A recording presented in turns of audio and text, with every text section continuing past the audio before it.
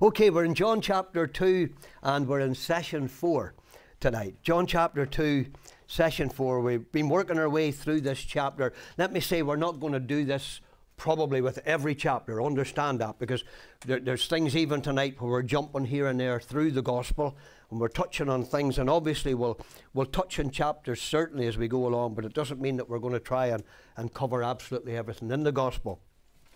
But you will remember that I had previously said that in this particular chapter of John, there's three things that are being presented to us in this chapter about the Lord Jesus Christ.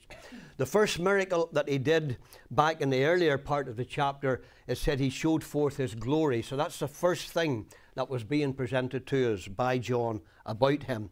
The second thing that we looked at the last time around was how he cleared the temple, his zeal for God, his zeal for the house of God, his zeal for the purpose of God, and all of those things. We've touched on those things. Remember, he drove out the money changers and all of that stuff that we touched on the last evening. And then the third thing, and this is really where we want to linger tonight, the third thing in the chapter in these closing verses is in connection with his knowledge. His knowledge. Okay, now we have an interesting portion here, and it runs actually and from the end of chapter 2, I believe, right on into chapter 3, although we will not be in chapter 3 as such this evening. But I believe this entire section ties together. I believe it's placed together here by John, but I'll come back to that in a moment or two.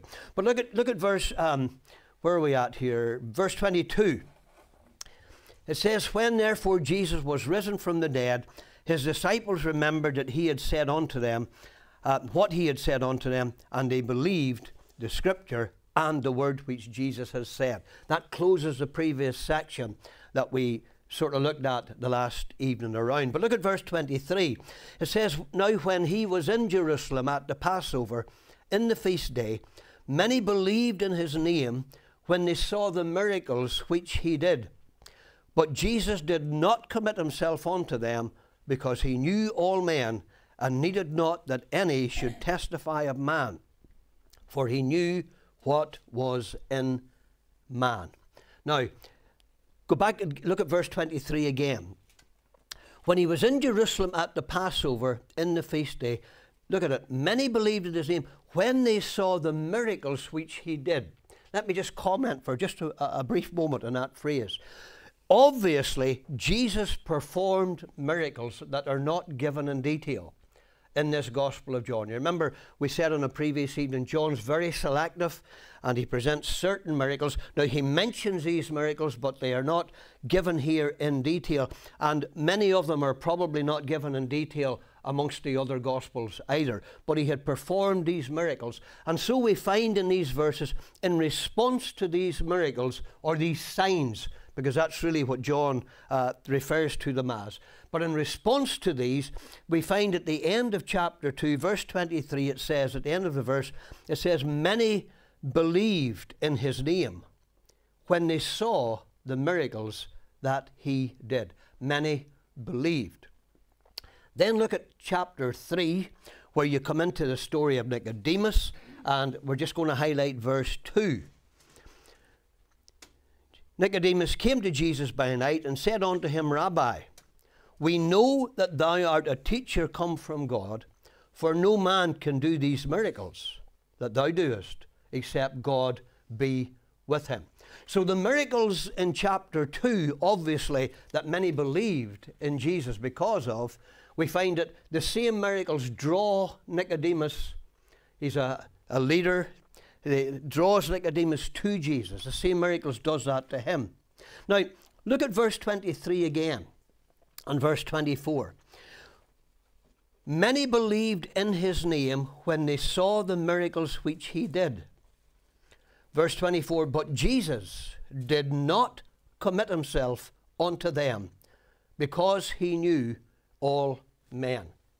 So we have two words there. I've said to you in your notes, if you look there, believed in verse 23, and the word commit, speaking of Jesus, in verse 24. Those are exactly the same word in the Greek language. I haven't given you the word, but the word is P-I-S-T-E-U-O.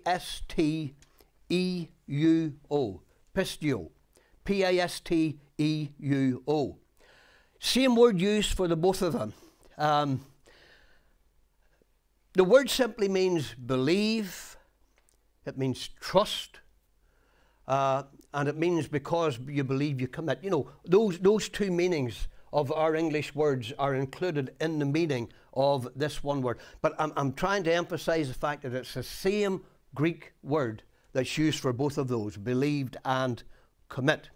So what it's actually saying is here that there are some of these people who believed in Jesus, but Jesus did not believe in them. Okay.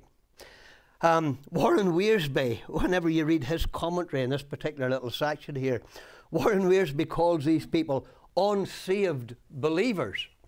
That's a bit of a conflict of terms there, but really that's what we're talking about here. Because the Bible says they believed, but somewhere in the midst of it all, they are not saved. They are not believing to saving faith. We're going to look at that in a moment or two. But that's how he refers to them. And the verses here go on to say that no matter what these people say, and no matter what other people say about them, Jesus did not accept their testimony. Jesus, verse 24, did not commit himself unto them because he knew all men, and he needed not that any should testify of man, for he knew what was in man. Jesus did not accept their testimony because being God, he knows what's in every single person's heart, and he knows what's in every single person's mind. It's as simple as that.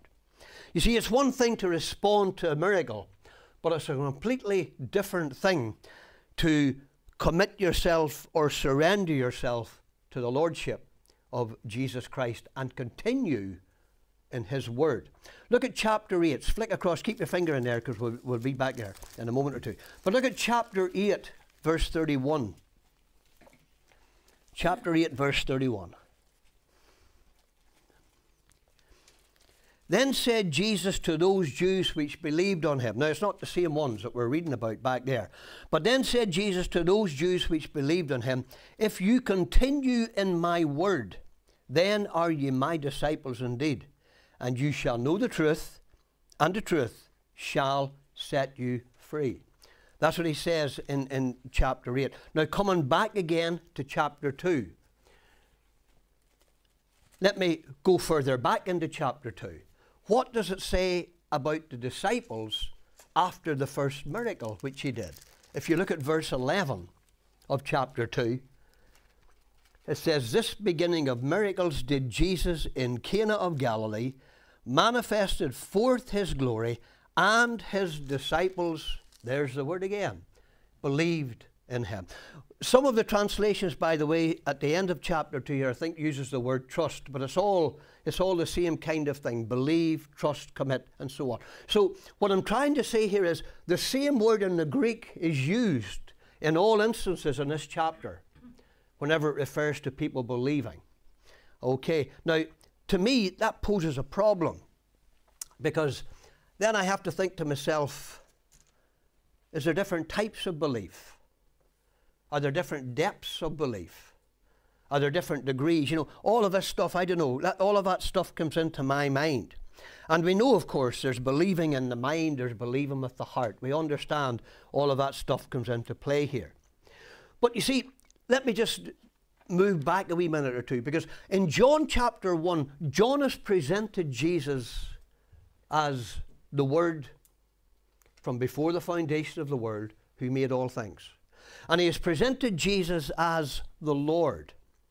Whenever you come into chapter 2 of the Gospel, John, he has shown us who Jesus is in chapter 1, and now in chapter 2, he's proving that Jesus is exactly who he has stated he is in chapter 1.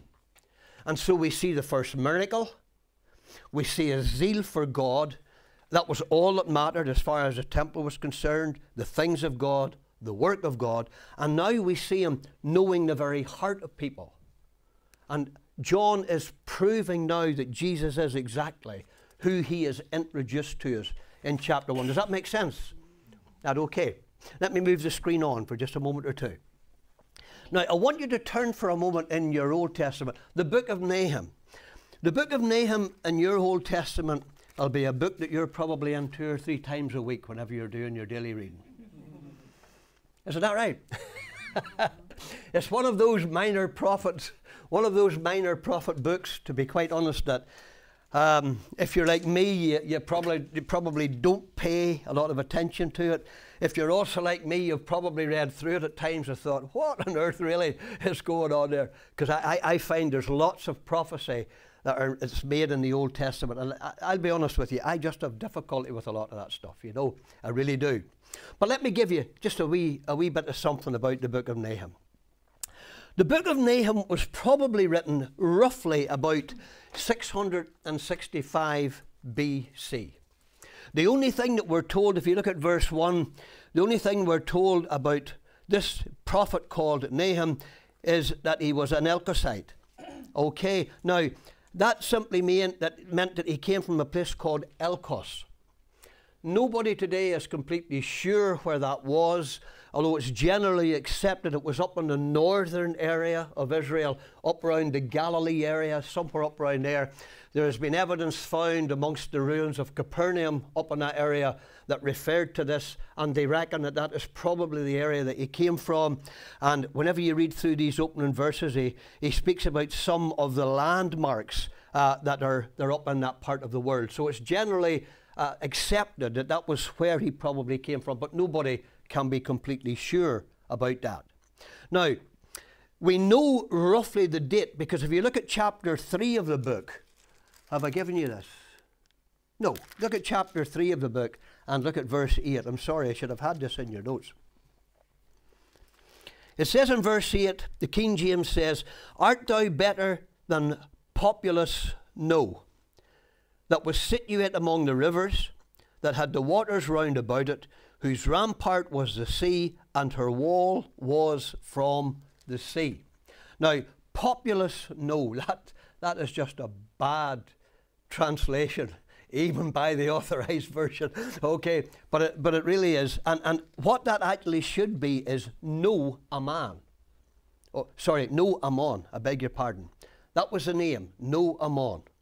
Okay.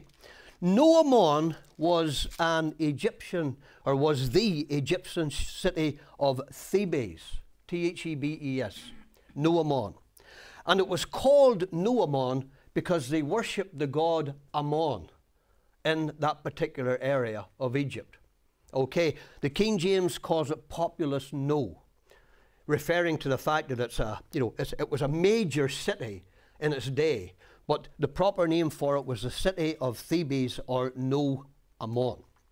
Okay, now, the Assyrian monarch at that particular time, Ashurbanipal. How would you like, I have bothered with a name like Denver. How would you like a name like Ashurbanipal? But that's what they called this man. And he overthrew that particular city in 665, 664 BC. And Nahum refers to it here in chapter 3. And so they can date the book, they can date the prophecy in the book of Nahum back to roughly that period of time. Now, Nahum, the book itself, this prophecy, is a doom song from start to finish. It's very poetic, apparently, in the way it's put together in the original Hebrew and so on, but it's a doom song, and it's against the city of Nineveh. Now, Nineveh was the capital city of the major power at that time, Assyria. Reckoned at that particular time, you know, we talk about Babylon and how great Babylon was in its day. Well, whenever the Assyrians were in power, they reckoned that Nineveh was the greatest city in the world as well. So that's really what we're looking at here. And you will find it in the book of Nahum, I beg your pardon, chapter 1, doom is declared by the prophet Nahum against Nineveh. In chapter 2, I'm giving you all this so you can do all this on your own, you see. Chapter 2, okay, doom is described on the city by the prophet. And in chapter 3, Nineveh, doom is deserved, as stated by the prophet. That's basically how the book breaks up, the 3 chapters. Okay. And let me say this to you. If you're reading the book of Nahum, you're better to read it in a modern version rather than the authorized version. I really mean that, because it's much easier to read and understand. But let me say something else about it for a moment. And I'm going to just throw something on you here. What other book refers to Nineveh in your Old Testament?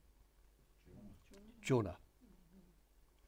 And you see, what has happened to Nahum here is the fact that Jonah in his day had gone and preached. You know the story here. He rebelled against God and went to the ship and all of that stuff. But eventually, whenever he went to Nineveh and preached, the people of Nineveh accepted the word of God and repented.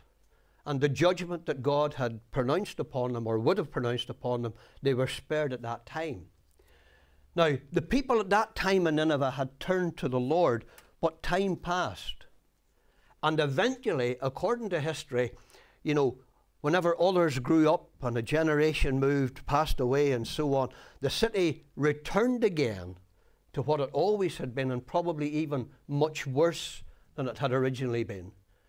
And so now Nahum comes on the scene. God has been gracious to them in the past, but now because of what they've done, they're going to be judged. And so if you're reading the book of Nahum, you know, keep it in conjunction with Jonah. It's good to pair stuff up like that, and you can pair those two books up. But let me say again that Nahum is probably better reading it definitely in a modern translation, some of those, rather than in the King James. But that's just a bit of background to the book. Really what we want to get at here, chapter 1 opens with a section about God. Look at verse 2. Verse 1 tells you who Nahum is. Verse 2 it says, God is jealous, and the Lord revengeth. Remember Jonah in his day had preached forgiveness and mercy and grace to them. Now it says, God is jealous, and the Lord revenges, and the Lord revengeth and is furious. The Lord will take vengeance on his adversaries, and he reserves wrath for his enemies. Now, this is what Jonah told them. The Lord is slow to anger. But now Nahum says he's great in power, and he will not acquit the wicked. The Lord has his way in the whirlwind and in the storm, and the clouds are the dust of his feet. He rebukes the sea, he makes it dry, and he dries up all the rivers. Bashan languisheth, and Carmel, and the flower of Lebanon languisheth. Those are some of the landmarks that Nahum uses, so to speak, in this prophecy, because those are up in the northern territory of Israel. Verse 5, the mountains quake at him, and the hills melt, and the earth is burned at his presence, yea, the world and all that dwell therein. Who can stand before his indignation? And who can abide in the fierceness of his anger? His fury is poured out like fire, and the rocks are thrown down by him. The Lord is good, a stronghold in the day of trouble. Look at the next phrase. And he knoweth them that trust in him. And I've told you all of that about Nahum to help you whenever you're reading and studying it. But it's that little phrase at the end of verse 7 that I really wanted to get to here. In this section where Nahum is describing God, it's going to be God's judgment, it's going to be God's vengeance, it's going to be God's power, it's going to be God who's going to orchestrate this upon the city of Nineveh. Right at the very end of it, he says, and the Lord knows them that trust in him. It's an interesting little thought, that. He knows them that trust in him. Because you see, whenever you come back, and you can go back to chapter 2 here, it says that Jesus, verse 25 of chapter 2, I beg your pardon, of John, chapter 2 of John. Verse 25 it says, for Jesus knew what was in man.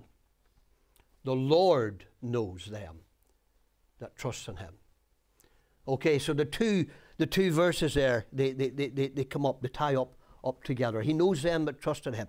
Verse 24 in John chapter 2 is the proof of that verse that we've just read in chapter 1 of Nahum. Nahum chapter 1 verse 7. Verse 24 is a proof of that verse, and it's also a proof of who Jesus is. because it's the Lord who knows them that trust in him. So Jesus here, you see, John's presenting him. Let me say, John has told us who he is, and in this chapter John is showing us that he really is who he says he is. And he presents him here right at the end of the chapter. In these 2 or 3 verses, for some reason, he presents this to us to show us that he is indeed Lord. He knows man. He knows them that trust in him. And then verse 25 again says, and he needs not that any should testify of man, for he knew what was in man. Jesus did not, verse 24, he did not commit himself unto them, because he knew all men. Verse 25, and he needed not that any should testify of man, for he knew what was in man. Now, having said all of that, we look at those 2 or 3 verses at the end of chapter 2. And I believe as a consequence of what those verses say to us, I'm going to throw out 3 things to you here that I believe those verses suggest to us. And the first thing that we would all agree with is quite simply this. The verses suggest to us that believing is not enough, because it says these people believed. Jesus didn't believe them or believe in them. So believing in the Lord is not enough. This thing that we call belief is not enough. The second thing, B, on your notes there, that I believe the verse suggests to us is that, again, we'll agree with this, we've just looked at it, Jesus as God knows the inner heart of every single person. Okay? I think we can all agree with that. But I think the third thing that it shows to us is simply this. Salvation depends on Jesus' response to our believing. He did not commit himself to any of them, because he knew what was in their heart. You see, you and I, we look at salvation, we look at how we get saved, and somehow, some way, we believed. Is there different degrees, different depths? Same words used right through here. Humanly speaking, we believed, but it was the fact that there was a response to that belief that brought salvation into your life and into mine. Does that make sense? Can you go with that? Are you happy enough with that? You see, he did not commit himself to any of them. And so I believe salvation depends upon his response whenever whatever happens in our lives brings us into faith in him. You see, salvation, whenever you look at it like that, salvation then is a complete work of God. Whenever we're first saved, you know, we think, you know, we chose the Lord. Don't we, like, really? But I think as time goes on, we really do understand that God had a far bigger part to play in that than what we had, if we had any part, really, to play in it at all. And salvation is a complete work of God. I need to move that on. That's my next screen.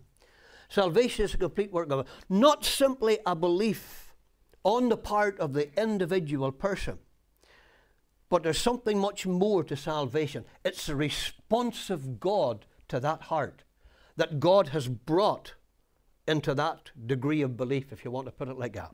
And we could go through the scriptures and we could pluck out many verses like this. I've just given you one or two here. Let's go for a moment to 2 Corinthians chapter 1.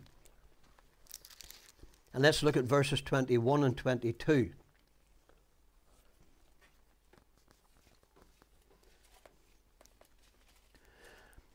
If any of you can cast your mind back to the time that we did the series on understanding the Holy Spirit a number of years ago, one of the sessions that we did right at the beginning of that whole series was to show, we plucked out a number of verses in the New Testament to show that the Holy Spirit is just as important in the salvation of a soul as the Lord Jesus Christ was upon the cross of Calvary. Jesus paid the price, but it's the Holy Spirit who brings the reality of that into the heart of the believer. And so in 2 Corinthians 1 verse 21 it says this, "Now he which establishes us with you in Christ and has anointed us is God, who has also sealed us and given us the earnest of the Spirit in our hearts. We know, the seal, the down payment and all of that, of the Spirit in our hearts. You see, it's a response of God. It's what God does in the life that saves the life. It's not the belief that somehow is in the heart. It's what God actually does. Salvation is of the Lord. Look at 2 Thessalonians chapter 2 for a moment.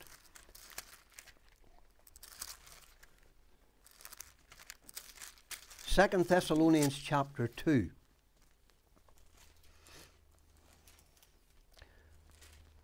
Verse 13 says, "But we are bound to give thanks always to God for you, brethren, beloved of the Lord, because God hath from the beginning chosen you to salvation through sanctification of the Spirit and belief of the truth, whereunto he called you by our gospel to the obtaining of the glory of our Lord Jesus Christ."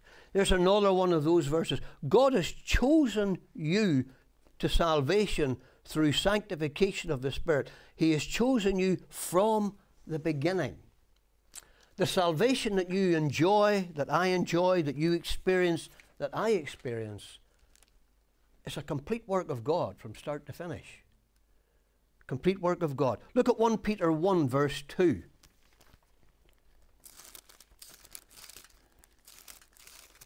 1 Peter 1 verse 2.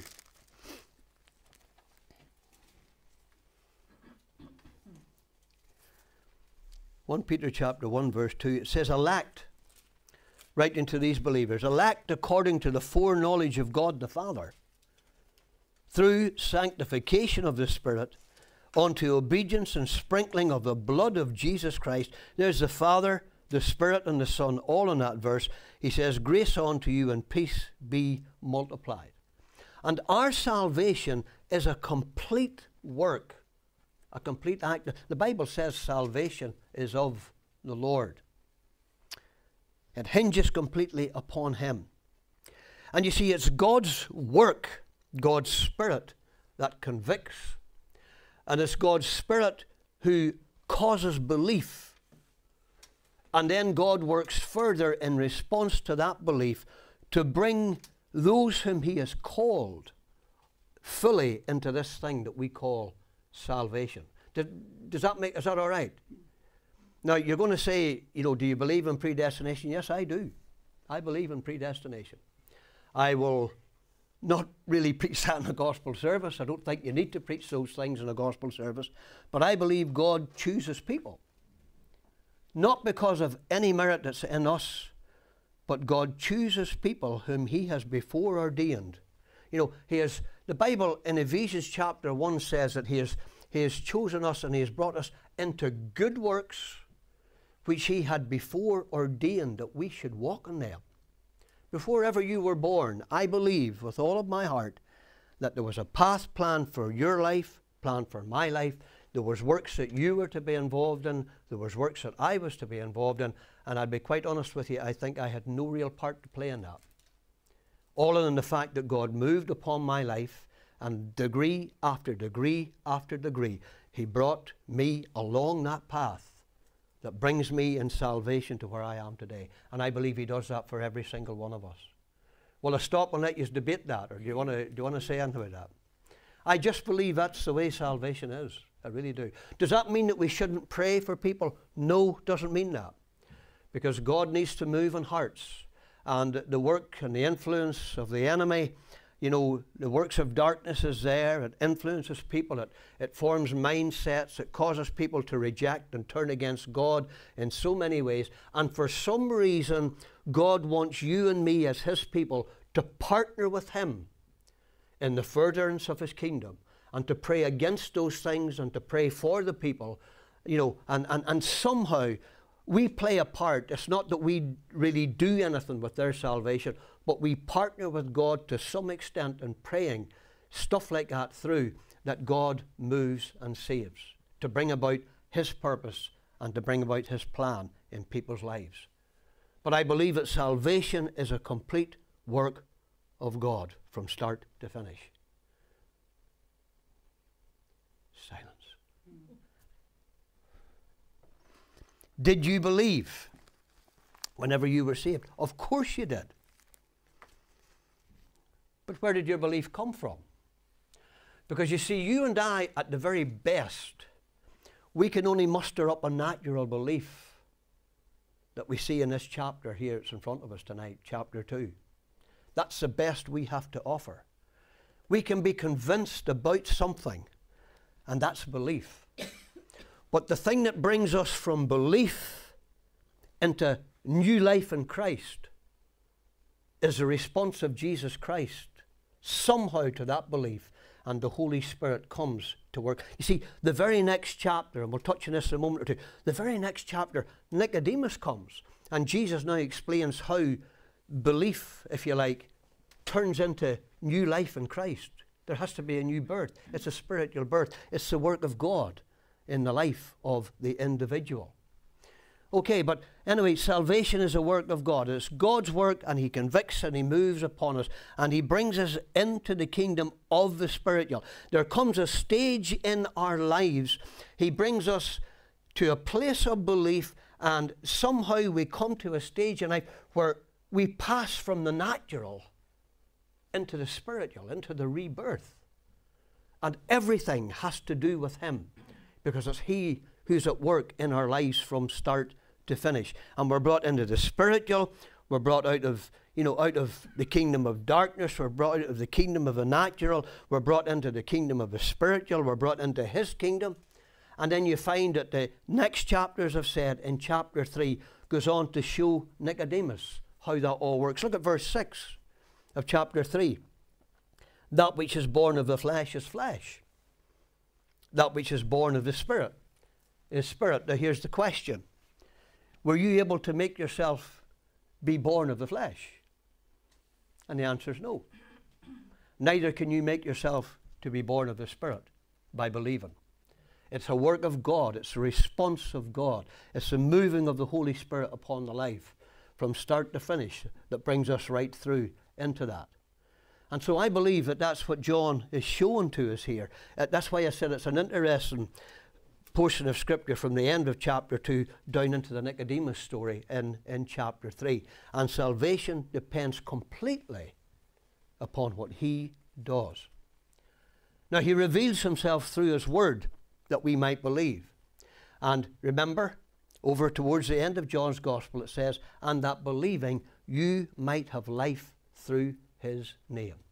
Somehow in that process of believing, He takes us further and takes us out into this thing that we call salvation.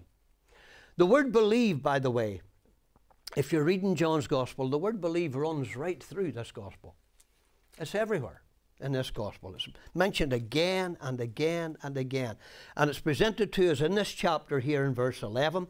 It's presented to us in chapter 2, I beg your pardon, of John's Gospel. It's mentioned to us in verse 11. It's mentioned to us in verse 22. And it's mentioned to us in verse 23. And it's mentioned to us, the word commit, in verse 24. 4 times in this one chapter about this thing believing. That believing you might have life through His name. The point is this. Seeing the miracles, seeing the signs, and believing in them would be a good start. Wouldn't it have been glorious to have seen some of the things that Jesus did? I believe it would have been absolutely tremendous. But it takes more than believing in miracles for a person to be saved. It's a complete act of Almighty God. And we'll debate that afterwards if there's anybody, but I mean, that's simply how I see all of that stuff. Let's move on for a moment or two very quickly till we draw it to a close. You also find in this gospel the Jewish people divided. We've been talking here about miracles. These believe because of the miracles. Nicodemus comes because of the miracles. But you'll find that the Jewish people, they are divided because of the miracles.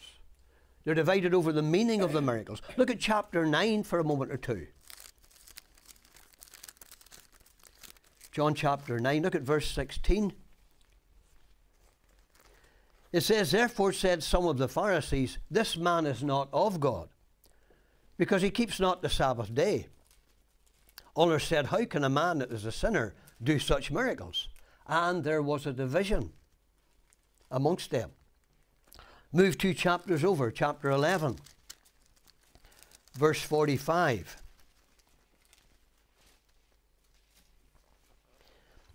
Then many of the Jews which came to Mary, and had seen the things which Jesus did, believed on him. But some of them went their ways to the Pharisees, and told them what things Jesus had done. His miracles divided people. People couldn't understand his miracles. The same miracles that attracted Nicodemus to Jesus caused some of the other religious leaders to want to kill him. An amazing thing, all of this stuff. Some, as we've read, some said they were done by the power of Satan. But his miracles were testimonies. Go back to John chapter 5 and look at verse 36. John chapter 5 and verse 36. Jesus says unto them, he says, but I have greater witness than that of John. For the works which the Father has given me to finish, the same works that I do, bear witness of me that the Father has sent me. The very miracles were testimonies as to who he was, the power demonstrated, and the work that he would do through those miracles, and eventually finishing upon the cross of Calvary to fulfill the Father's word. They were evidence of his divine sonship. But let me move on. There were also tests. The miracles explored or exposed the hearts of the people. Look at chapter 12. Chapter 12, verse 37.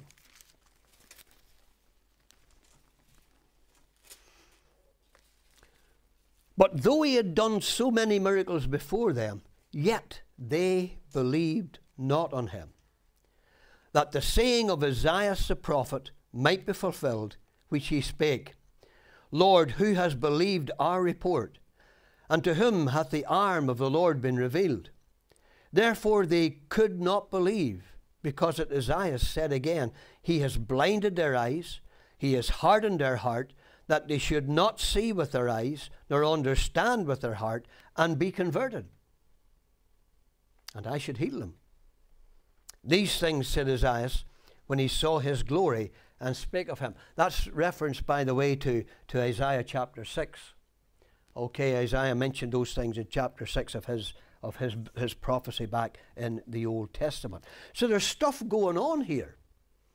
Some people are meant to see, and some people are definitely not meant to see, not allowed to see.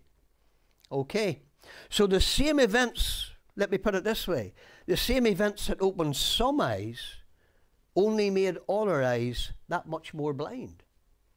And it divided the people that were there. Chapter 9 again, go back to chapter 9. Maybe I've read that one, have I? Let me see this, John chapter 9, verse 39. No, John chapter 9, verse 39. Let's just read that one.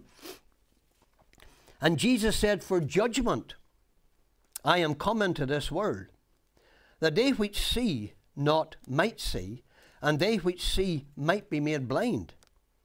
And some of the Pharisees which were with him heard these words, and said unto him, are we blind also? And Jesus said unto them, if you were blind, you should have no sin. But now you say, we see, therefore your sin remaineth. So all of this stuff was at play, and all of this stuff was at work, and there was a division amongst the people because of the miracles that he was doing. And he confronts them with some of this stuff, and it seems very clear. It's the same in Matthew's Gospel. You know, whenever we did our brief season through Matthew's Gospel, there comes a stage in Matthew's Gospel where he stops talking to the leaders, the religious people.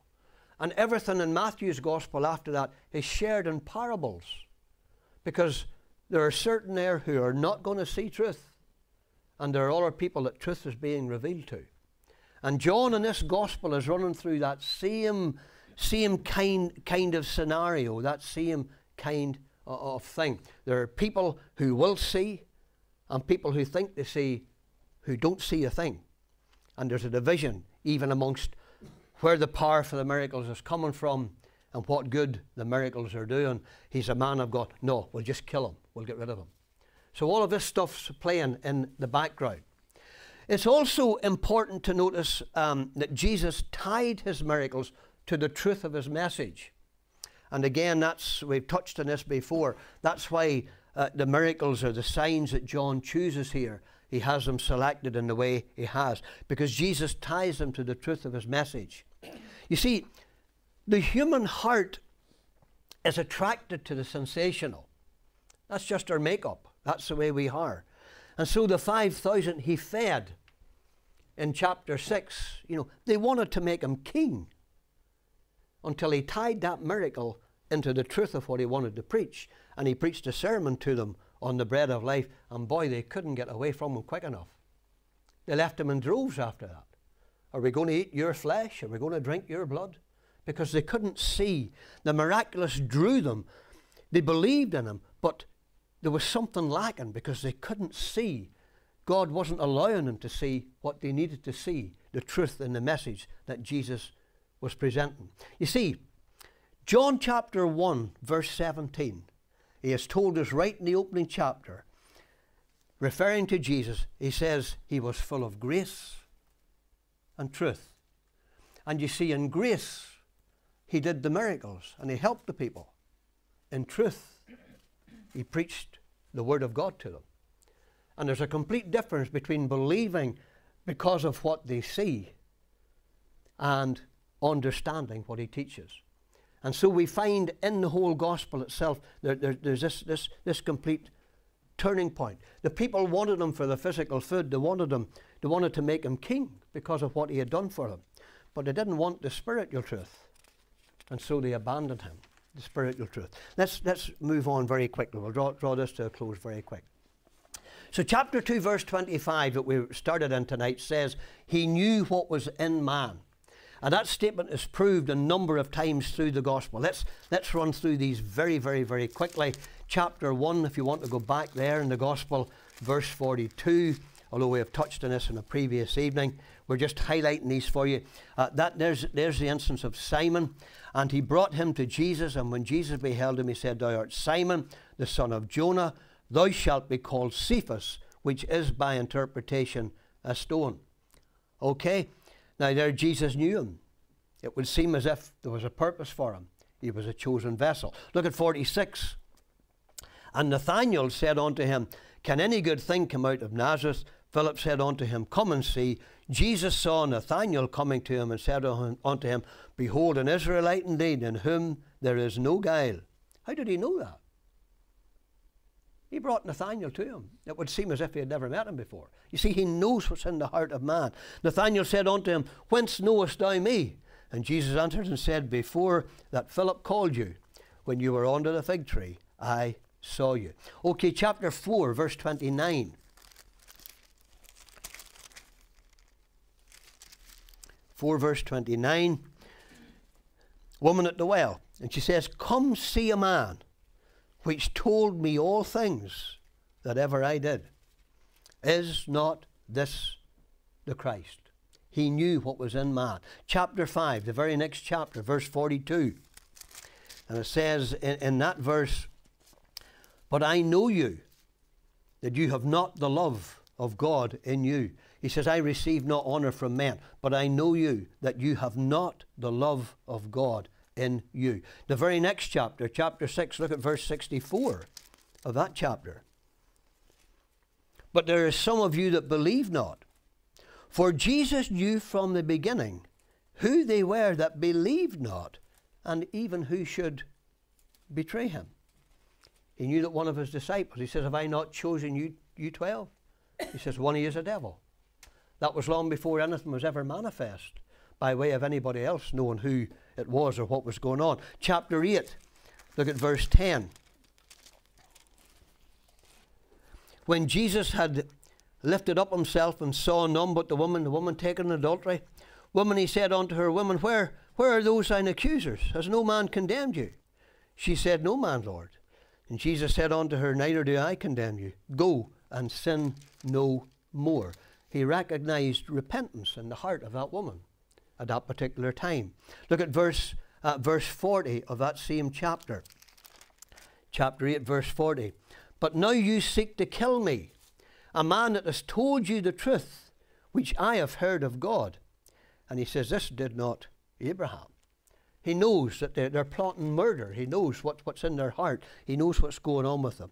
And I haven't given you the reference because it spans a chapter or two, but several times with his disciples in the upper room, he reveals to his disciples their inner feelings and even the questionings that they have in their heart. And so those are all things that highlight the fact that he knew all men. Let's finish very, very, very, very quickly. I think this is the last screen, isn't it? Yeah, it is. Okay. As you follow Christ's ministry in this gospel, as in the others, you will see that Jesus moves gradually out of the bright light of popularity. And he moves, as it were, into the dark shadows of rejection, if you want to call it that. And at the beginning, it was easy for people to follow the crowd and to watch the miracles and to express some kind of belief in him. But then his words began to penetrate hearts with conviction following what he was teaching to them. Now, I've given you a little thought there. Conviction always leads to either conversion or else opposition. Always. There's no neutral ground. You can't stand in the middle. Whenever God brings about conviction, there will either be conversion or there will be opposition. But it's impossible to be neutral. And people had to decide, and most decided against him. And so you'll find the latter half of the gospel, he's withdrawn more, he's teaching more, his own disciples, his own followers, he's explaining stuff to them, he's preparing for the cross and all of that. But by and large, he's in this gospel, he's shown as being more withdrawn from the popularity and from the crowd that he had moved amongst in the earlier parts of the gospel. But he knows the human heart. Look again at John chapter 4. This is after the woman at the well. John chapter 4 and verse 48. It says, then said Jesus unto him, except you see signs, and wonders, you will not believe. He knows the human heart. Remember, we're thinking tonight about his knowledge. He knows the human heart. And you see, they said to him often, show us a sign. Isn't that right? You read that in the other Gospels as well. Look at chapter 11 and verse 40. You see, Jesus says there that we've just read, he says, you see signs and wonders. Unless you see them, you'll not believe. Look at chapter 11, verse 40.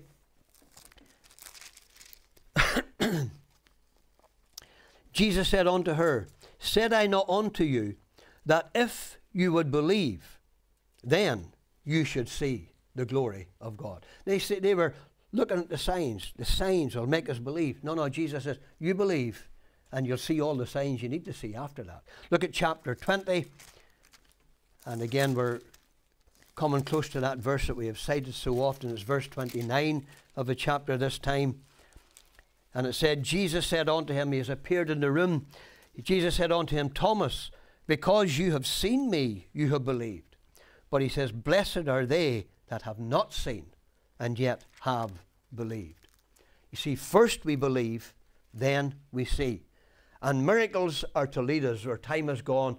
You have the references there. But miracles are likely to lead us to the Word. John chapter 5, verses 36 to 38. And then the Word generates the saving faith. Romans 10 and verse 17. Faith comes by hearing, and hearing by the Word of God. And it's all a process of Almighty God from start to finish, because he knows the heart and he knows what's going on. So our Lord's accurate knowledge of the human heart is another evidence, I've said to you there, of his deity. Another evidence of his deity. For only God can really see the inner person. But that verse at the end of chapter 2, and we are finished, but that verse at the end of chapter 2 prepares us for the important meeting that we see then in chapter 3 that Jesus has with Nicodemus, where the spiritual life is explained. And you'll find at the end of chapter 2 and into chapter 3, you have the repetition of the word man. Many believed in him, But Jesus did not commit himself to them because he knows man, and he knows what's in man, and he doesn't need any to testify of man because he knows man. And then in chapter 3, there was a man of the Pharisees called Nicodemus. And the whole thing ties together, and it explains the process of salvation and how it comes about and how it takes much, much more than what the natural mind thinks is simply believing in Christ. It's a belief that's much deeper than that. It's a heart belief, and it's something that has been generated and brought to that place by Almighty God himself. And he responds to that to bring us through into the new birth. Amen. Amen.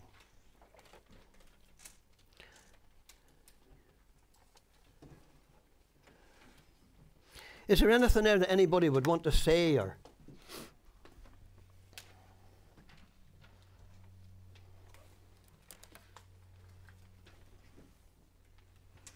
would I be right tonight in saying that the longer you're on the road,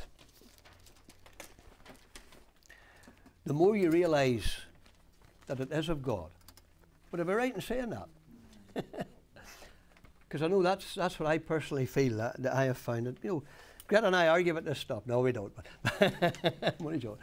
But no, you know, really and truly, as I've said, whenever you first get saved, you know, somehow truth began to be revealed to you, and you began to see stuff and think about stuff, and somehow you chose Christ.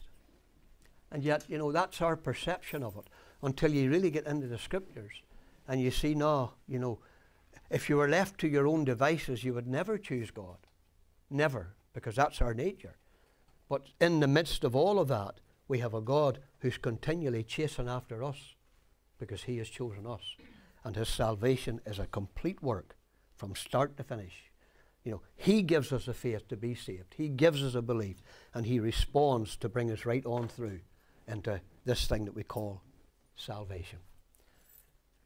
Okay. Any comments, anybody? Now, I'm giving you all the option I can give you. Okay, let's have a word of prayer together.